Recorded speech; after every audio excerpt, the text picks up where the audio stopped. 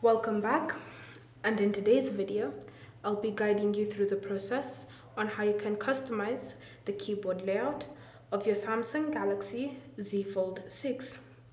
So the first step is to open Settings, and in Settings you want to scroll and select General Management. Under General Management, tap on Samsung Keyboard Settings. Then from here you want to scroll down until you find the option Layout and tap on it.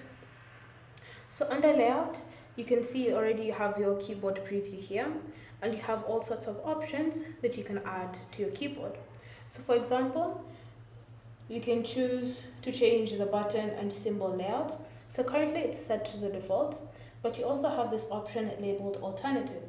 So when you turn on Alternative, then you tap on Apply.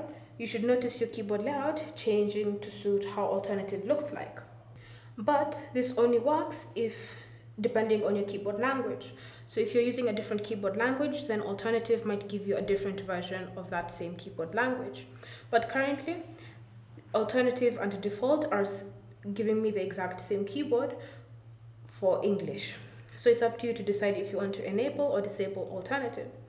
You also have the option of adding number keys. So if you tap on the toggle here, you can see the number keys appearing on your keyboard. And then you also have the option of adding alternative characters to your keyboard.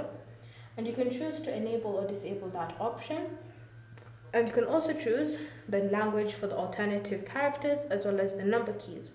So when you tap on it and you have a different language, say for example, you have Mandarin added, then you should see the alternative characters added onto your keyboard as well.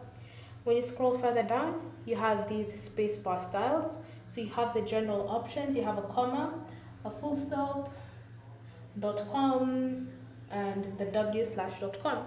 So you can choose to enable or disable any of these options. And you'll notice as you're enabling or disabling them, they're being removed from the keyboard.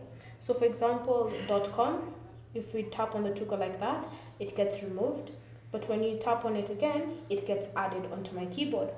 So that's how you can customize the keyboard of your Samsung Galaxy Z Fold 6. Now, if you want to customize, say you're using a different language, then you can go back to your Samsung keyboard settings, select languages and types. Then you want to tap on any of the languages you have added. So you have more than one language added onto your keyboard. Then you can see they have different when you tap on the language, you have different styles to choose from. So you have the QWERTY, you have the Quetz, AZERTY, and the 3x4. And with every selection, you can go back and customize the layout of each keyboard. Thank you for watching. If you have any questions or comments, leave them down below and we'll get back to you.